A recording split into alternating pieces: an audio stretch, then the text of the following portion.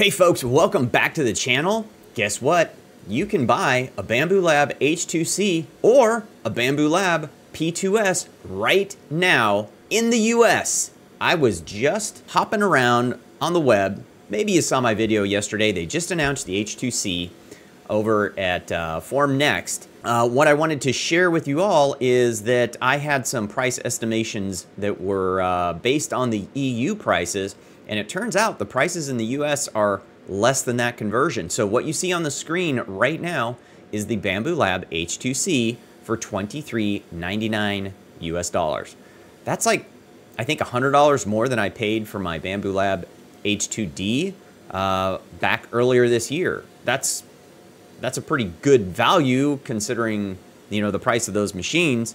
I actually expected this to be quite a bit more considering we saw that just the Vortech upgrade is going to be like $800 or $900. I haven't even looked to see if that's available yet. Maybe we'll poke around the website. But let me talk about the couple of items that you can see here and talk about the shipping dates.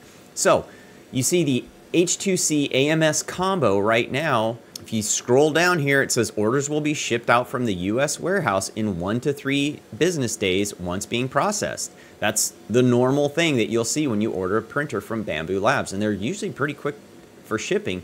So I'm guessing that they're already stateside. If you were to opt for the laser combo, you'll see down here at the bottom, it says ETD ship around December 12th. And then if you went for that full or this standard plus ultimate set where you end up with an extra AMS2 Pro, an extra AMS-HT, I can never say that well, 3 extra induction nozzles, you can see all this stuff here. That one says that it'll ship around December 9th, so not terribly far off, but if you are just interested in the standard H2C combo, you can pick that up now in the US and get it shipped pretty quickly. But that's not the only printer that we've been delayed. Remember back when the P2S launched? I would say a lot of people were interested in that. It's the kind of the bigger printer. It has a lot of the new features that the H2D had. But it was delayed. You could not pick that thing up here. So now we have $549 if you just want the printer. That's a pretty good deal as well. And if you want to pick up the combo, it's $799. I think that's right around where the P1S was. Let's look really quick. P series, the P1S. That one, yeah, obviously it's on the Black Friday sales right now.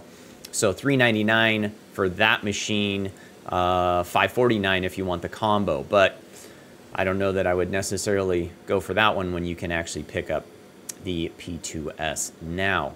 Let's see, just for fun, there it is, Vortech upgrade. That is also now on the website here in the USA. Yesterday you could not find it if you were on the US side.